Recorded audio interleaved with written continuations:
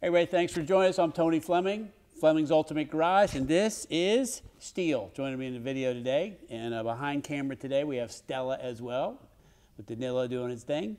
Hey, we're going to walk around some Italian exoticness. You say, Tone, I've never seen a Fiat Barchetta. I remember being a Ferrari Barchetta and things like that. Well, you're right.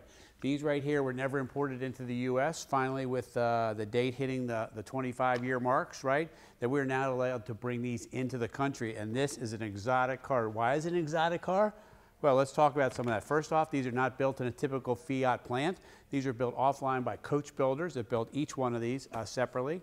This is the launch edition. These are the first year cars. These are very few of them in this color. This car has been completely repainted, as well as nice service records and service history, owned by a body shop and a service facility place in Italy. It was sourced for us by our own Italian buyer. And when we walk around this car, you're going to say, wow, that is a really great looking car. I can't believe it. So what's even better is when you're driving down the road in this car, everybody looks at it because they go, what is that thing? I've never seen that before. All right, so if you own a body shop, you're probably going to get the best paint you could possibly get, and that's exactly what we have here today. This is beautiful, beautiful paint. Some areas it's called burnt orange, some tangerine, an Italian name that I don't want to butcher, that I know I would, and I would apologize ahead of time for that. But what I want to say is all the trim was taken off when it was painted. It wasn't like it was taped off and they painted over pieces. This is a beautiful, beautiful job.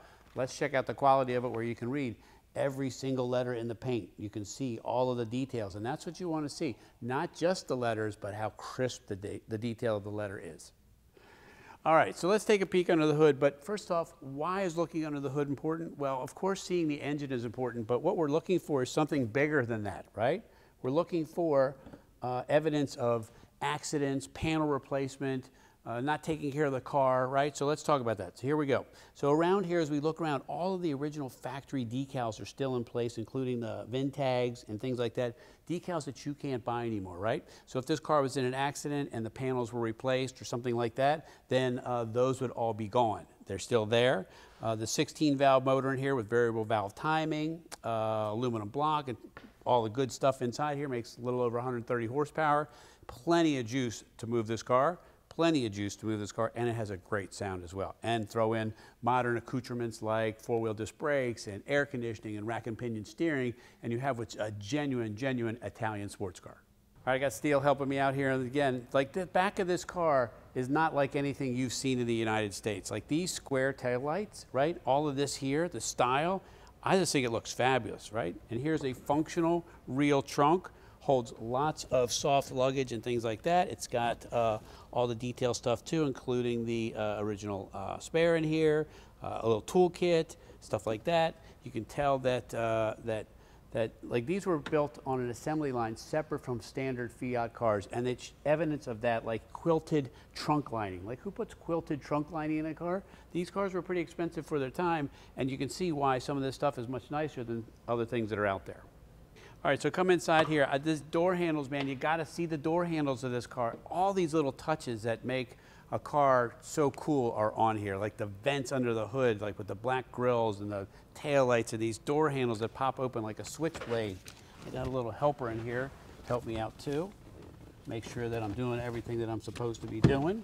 And I do like to point out too that at 6'1", I got plenty of room in here. I do have a pretty large furry friend with me, maybe not so large. Anyway, ergonomics. What we're talking about is a sports car where it's embossed on the dash, Barchetta. It's in your hand, you're driving. It's got a center-mounted tachometer. Like, why is that a big deal, Tone? Well, Porsche does it. People who sell and build performance cars put the tach in front because they don't care about the speedometer. The speedometer is what it is. It's just part of the process required by law. The tach says, listen, this is where we can spin it up to, shift, spin it up to, shift. Wailing out the tailpipe there, but you also get some modern stuff. The stereo system is cool the way it's molded into the door panels. These door panels are all painted. Remember, this is a car built on a separate assembly line by hand all throughout here. Cool floor mats with the Barchetta and the red piping that matches outside of the paint. And you also get like air conditioning and power windows and power mirrors, like modern stuff, airbag, whatever. And I don't know, I just get excited about it because you wouldn't see this driving down the road. You could go to a car show or something like that and never see another one. All right, so we're closing up the video on this striking Italian cool sports car, man. And you know, when you see a car, like detail stuff like Pirelli tires, you say, well, Tone, who cares about Pirelli tires? They're just tires. No, you could easily put on cheap tires in here, but if it's your baby, you're gonna put the best tire you can on the car. Italian tires on an Italian car, another nice touch. All fresh new paint, but imagine this. It's believed to be, from the Barchetta research that we've done, no guarantees, but it's believed to be one of only 21 launch editions done in orange. How rare is this car? How many are here in the United States? Could this be the only one? It could be. Anyway, air conditioning, modern accoutrements, suspension, performance, and Italian great looks with that beautiful soft top that folds up and down. Anyway, call us 301-816-1000. We'll tell you how to get this Fiat Barchetta in your garage. Don't forget to like the video if you would, and share it with some friends. Make sure you subscribe to our channel, so make sure you keep getting each and every new video that comes our way.